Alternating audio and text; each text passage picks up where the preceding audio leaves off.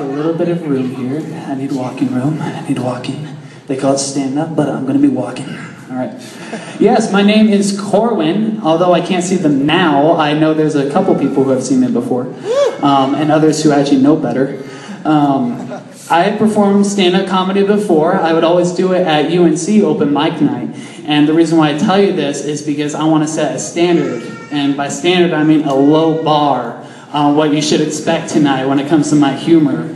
I performed open mic night for a bunch of college students. Do you know how easy it is to make college students laugh? There's a third Harold and Kumar movie coming out. That's all you need. Older people get that, younger. I messed that up. It's okay. Yeah, so I told my friend I'd been doing open mic night, participating in that, and for once I was going to stray from that and do a talent show.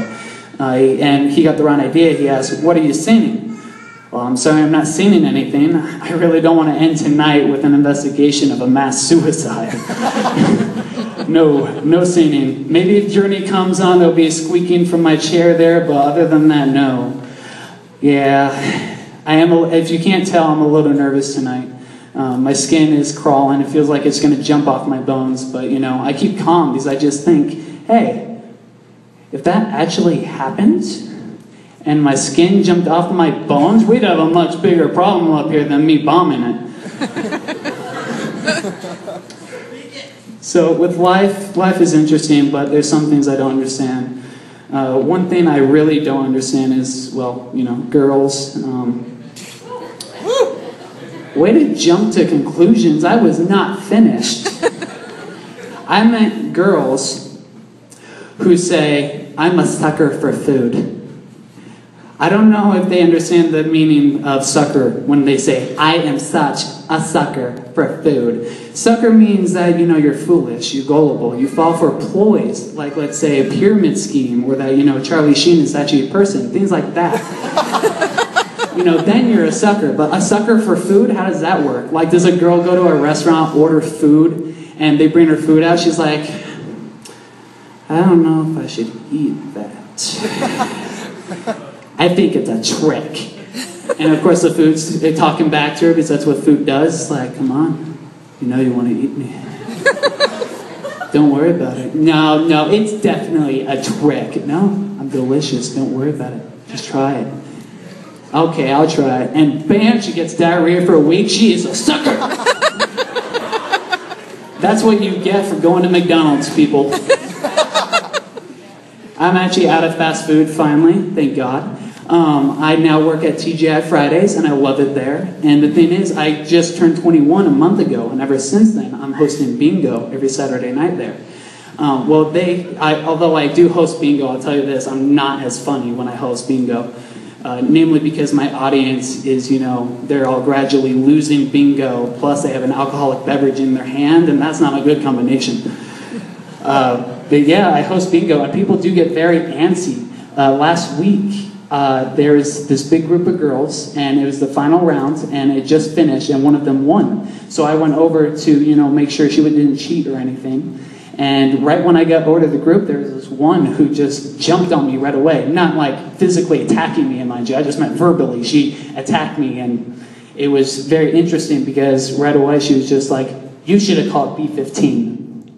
Why didn't you call B15? You should have called B15. I don't hesitate for 1 second. I say right off the bat, I said, "Well, you see, B15 and I aren't very good terms right now. We went on a date once, and, you know, he said he was going to call me, and he never did." And I'm like, "There's no way I'm calling B15. No siree."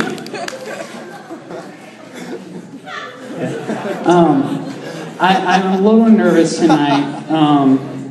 As you can see, I'm doing okay.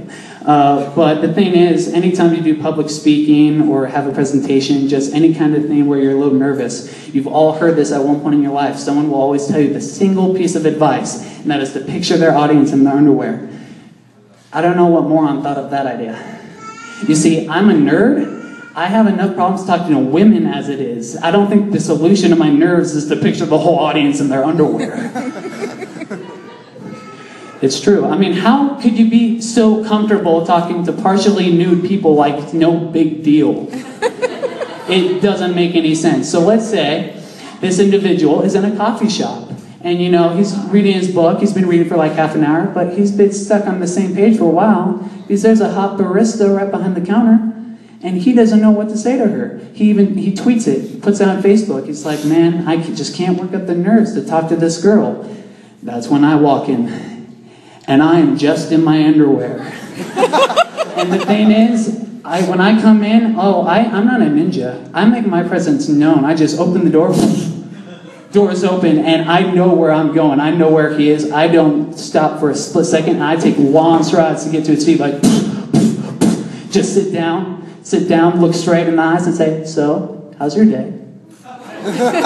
Now, who in their right mind is going to start that conversation by saying how their day actually went? I know I wouldn't. I know a normal person would respond the same way every single time. Dude, why are you in your underwear? What do you mean? I mean, why don't you have pants on? Why is the only piece of clothing you have on your underwear right now? Is this not cool? No, it's not cool. What were you thinking? What made you get the idea that you should walk in here with just your underwear? Well, I saw on Facebook that you were nervous, and I thought I was going to help you out a little bit. How would this possibly help? And boom, that's when the barista walks over to kick me out, and they have a conversation starter. I've never been good at closing routines, so that's it.